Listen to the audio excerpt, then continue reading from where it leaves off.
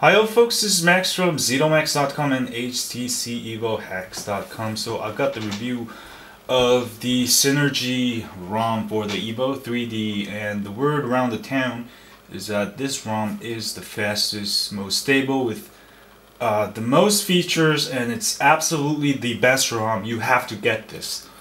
Anyway, I've got it running at 1.728. You can actually overclock it to 1.8 gigahertz, but that's the maximum my phone can get to. But it runs very stable.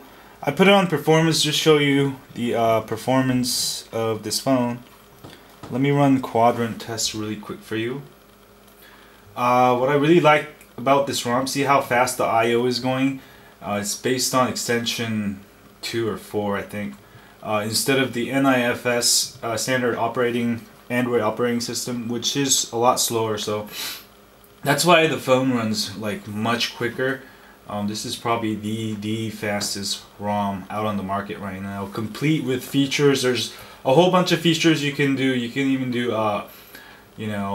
SSH, and let me see, there's a whole bunch of list of options here. Oh, let's look at the result first. So I'm getting 3299. I was getting almost 3500 earlier. Anyway, those are really good numbers. And let me show you Limpack real quick. And Limpack, I'm getting 86, very respectable numbers on Limpack. So 85, 86 at 1.90. Check that out, right? That's pretty good. 81. And let me give you a Neocore test real quick. It'll run. No. Benchmark. There you go. Is that benchmark? Yeah. So the benchmark's running. Let me turn down the sound. This thing is just freaking awesome. It has a bunch of stuff. You can put all your apps on SD, but you have to format your SD card as extension 4. And there's a whole bunch of stuff. Let me point out the important ones. It has drop bearer SSH, which means you can, if you know what SSH is, you can get shell access to the phone over Wi-Fi, over 3G or 4G. So you can have your phone here, and then you could, log into it from Las Vegas or something. I don't know why you would do that, but it's still great for developers. So I've got 58.6 for Neocore, and let me run a database test, SQL RL. This basically kind of tests the file I/O system, and let's see what we get here. Other things that include is it also has dynamic DNS support, which means, I had that video on how to make a Android security webcam. That means you can install that on your phone, and you can have it running on 3G or 4G, and you could have the ultimate over the internet webcam security system, because these phones are great. The battery lasts forever.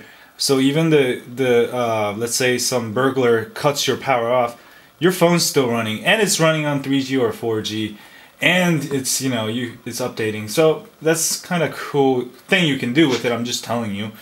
But I got 19.167 seconds. That's probably like unheard of on other phones. So what else can I show you? It also has this thing called deconfig right here. If you go here, you can set up your SD card as apps. You can put your apps in SD, apps to SD. You can enable that, and you can even move Dalvik to SD. If you get a really super fast SD card, that can improve performance of your phone. There's also page 2. There's a move sense to. You can ban sense, unban sense, ban lock screen. And there's a bunch of stuff you can do. You can change the low mem killer. I guess if you set this high, your phone will run faster. You can zip align on boot, which kind of optimizes all your apps when it boots, makes your phone faster. You can change the Dalvik heap. I set it to 72 megabytes. And also there's advanced tweaks you can do, sampling rate, threshold. I'm not exactly sure what these are, but there's a ton of options. It let you basically optimize your phone using different options. See, you can do the drop bear SSH I was talking about, and dynamic DNS. I really love the dynamic DNS feature because I kind of tend to use that often.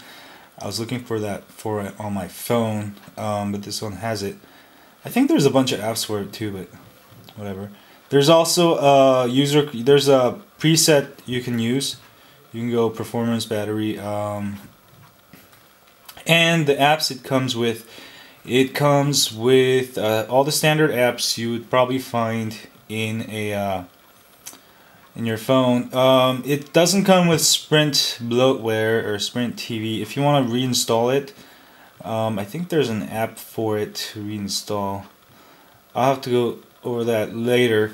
But this is a really nice ROM. I highly recommend you guys to upgrade your 3D to this ROM. And also you can upgrade it really easily by going down to Synergy Updater, and you can just update your ROM, you know, once you install it. Anyway, go try it out. I think this is definitely the best ROM on the market right now. Go download it below, and I'll have links on where you can donate to the original developer also. And props Virus, Ziggy, and Trev for making this ROM. So this is freaking awesome ROM. This is what I've been looking for and finally found it. Go try it out. Let me know what you think. Alright, thanks y'all. Subscribe.